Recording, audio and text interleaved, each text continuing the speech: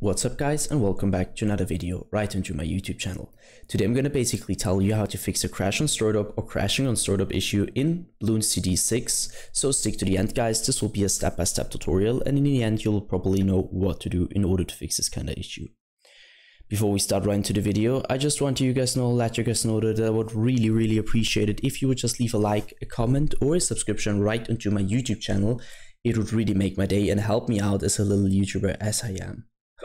Especially subscribing would be such a big support for me guys. You would support my work on YouTube a little bit, and I'm gonna really be thankful for that, and I'm gonna thank you for that.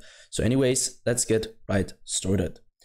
The first step is gonna be to open up your task manager by just simply navigating to your taskbar, right click it and open up your task manager. Once your task manager pop up, I just simply want you to navigate to the top left corner, clicking onto processes just to ensure that you're sticking around it.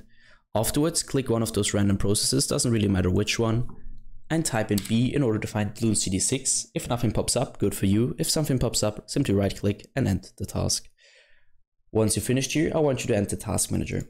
Next step is going to be to take your Steam or your Bloons TD6 shortcut on your desktop, and if you don't have it on your desktop, simply navigate to the bottom left corner of your screen, click onto the Windows symbol and use the Windows search function in order to find it.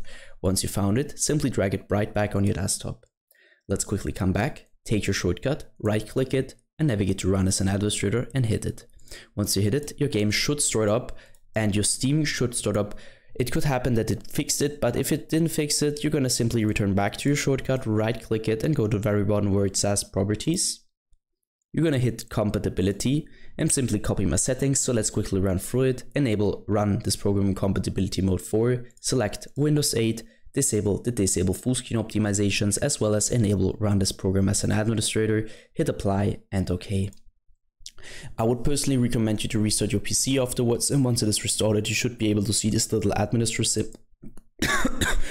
I'm really sorry guys. To see this little administrator symbol right on your shortcut, and what I want you to do is simply double click it and start your game and launch it over the launcher. That's it for the video guys. I hope that I could actually help you out with this one. If it was like that, just leave a like, a comment or a subscription. I'm going to really be thankful for that.